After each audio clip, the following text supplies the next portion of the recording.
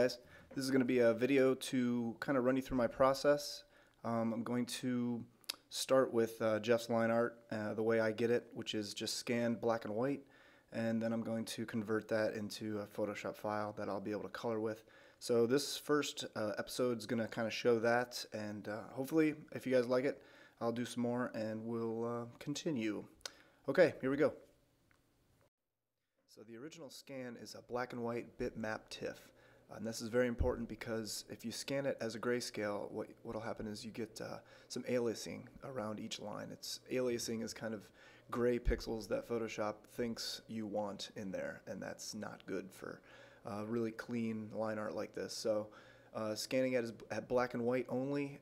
It's text in some of your scanner interface programs. If you do that and then just scan it at like 600 dpi or 1200 dpi just to make sure you're getting as much information as possible. Now that I have my scan and it's a bitmap TIFF, I can convert that to grayscale, and then I duplicate the layer, delete that, the original, the layer beneath that. Then I go up to my new layer and I go to select color range and then highlights under that. And then what that does is that's highlighting everything that's white. And then I go back to my new line art layer and I delete all the white. So now I have my line art layer, which used to be black and white, and now it's black and nothing, which allows me to create layers beneath that layer and color.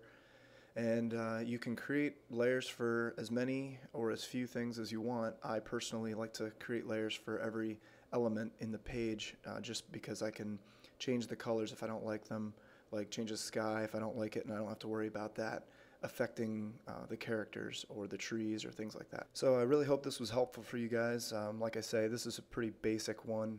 Hopefully I can get into some more advanced stuff later, but I just wanted to put this together to see if anybody's interested at all. And just go ahead and email me. That information is going to be at the end of the video, so stay tuned for that, and hope to talk to you guys later. Bye.